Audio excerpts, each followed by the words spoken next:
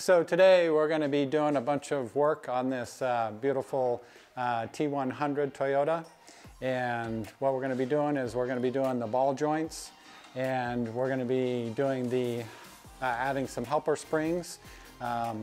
This wonderful person that we know hauls water, and so he wanted to get some helper springs. So yeah, let's get into the show. This is going to be more of a little how-to on the ball joints, and just kind of walk through it and give you guys some tips and tricks that we have used over the years, and hopefully it's good content for you. So let's do this. Yeah.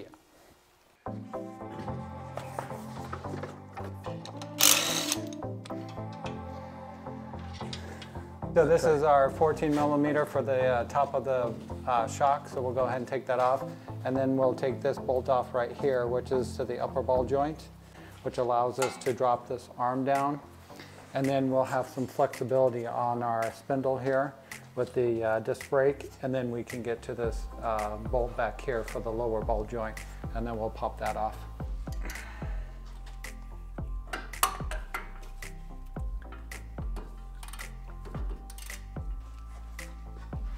You want me to get an extension? Yeah.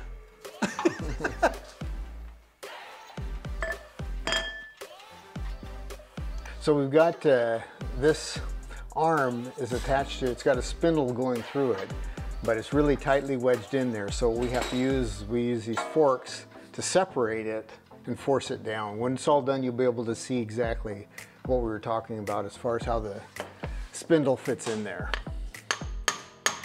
Dave told me to get the big hammer. And that's all there is to it. I thought there was an earthquake. All right, so you can see how the spindle is, it's got a slight shape to it, and it fits down in here. It's really tight, and so that's what you're trying to separate. It definitely ruins your ball joint there as far as your boot, but we're replacing these, so that's no problem at all. I think that's enough to do it.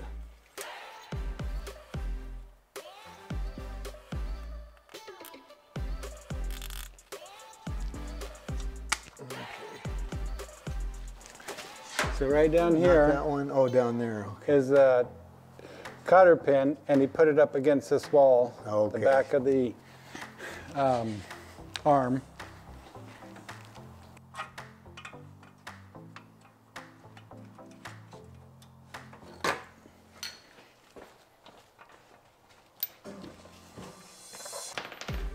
So we have to remove this nut, and so it's on there pretty tight, and so we put on a bar that kind of adds a little bit of extension. It gives you a little bit more torquing ability, so a little bit more leverage. What bolt are we specifically taking off?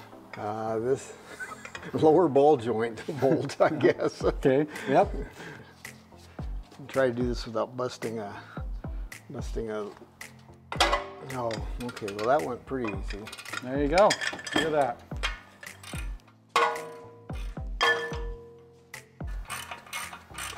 It's definitely not recommended to use your ratchet as a breaker bar, but sometimes that's the quickest way.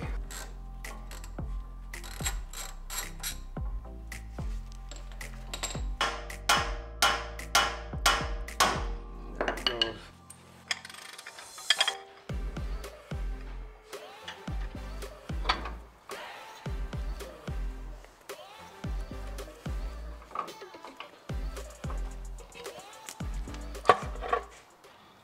You got the wrong ball joints, sir. They don't work? No, not even on the same side. So that's a different kind too. That's wrong. Yep, that one's wrong too.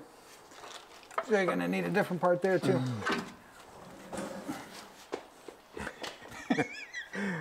One thing that we ran into, one issue is we had the wrong parts, as we mentioned.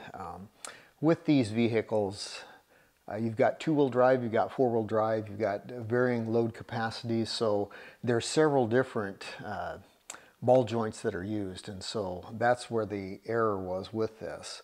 So we finally got the ones that we need, so we're going to go ahead and put those on. So this is the correct one for the lower ball joint, so we'll get that put on there and show you how to do that.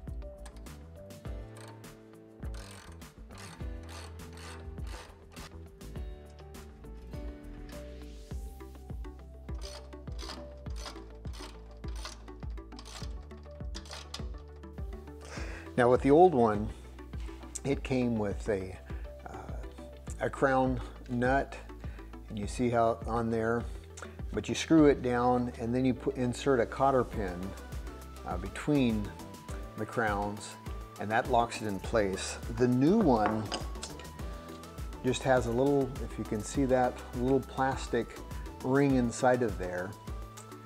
And as you tighten it down, that plastic grips the threads and holds it in place. It accomplishes the same thing. Some have a preference for one or the other. Probably the cotter pin approach is a little bit more secure, but it's a lot harder to fool with. So there's just different ways in which it can be done. When we do the upper one, I'll show you how the cotter pin arrangement works, and you'll get a better idea of how that takes place. So one thing you want to do is put on your grease connector.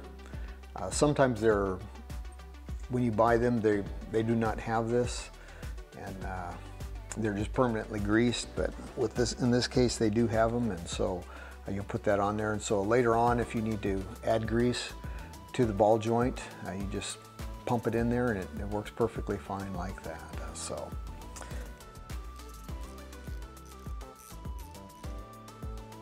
Okay, so that's on there now.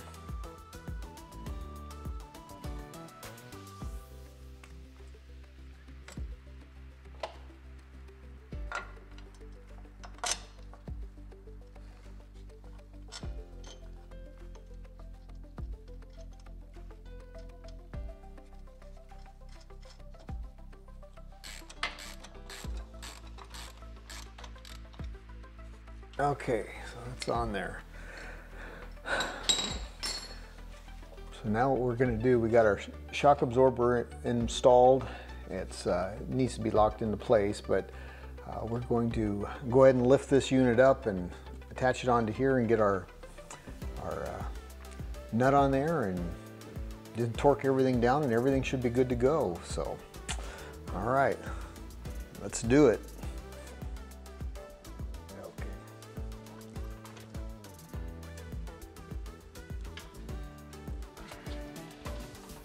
If it was hanging from that, we would need to lift up this still to try to meet it.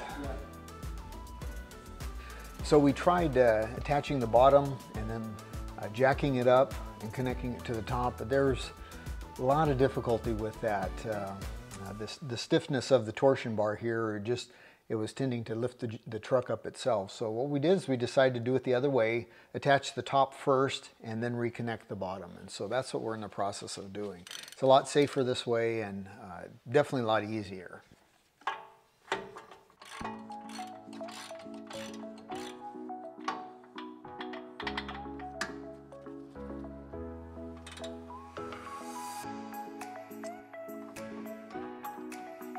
Like I mentioned before, there are some of these that have a cotter pin arrangement where you have the crown nut, and it's got a hole through the bolt, and you slide the cotter pin through, and then you can crimp it down and it'll keep the nut from ever sliding off. So we'll poke that through there, and just take it and bend that way, that one that way, and this one this way. Now that nut will not come off until you take the cotter pin out. Back down on it.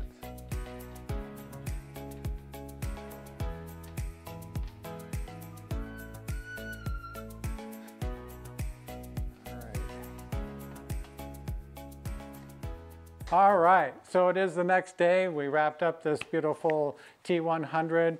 We've got the upper and lower ball joints changed out. We changed out the shocks, both front and back. And so we're going to wrap up the video for today. But we want to give an announcement, is that we would like to give away an iPhone 13 for when we hit 1,000 subscribers. So if you like our content, like and subscribe. Hopefully you'll be the winner of the iPhone 13. Yeah, let's do it.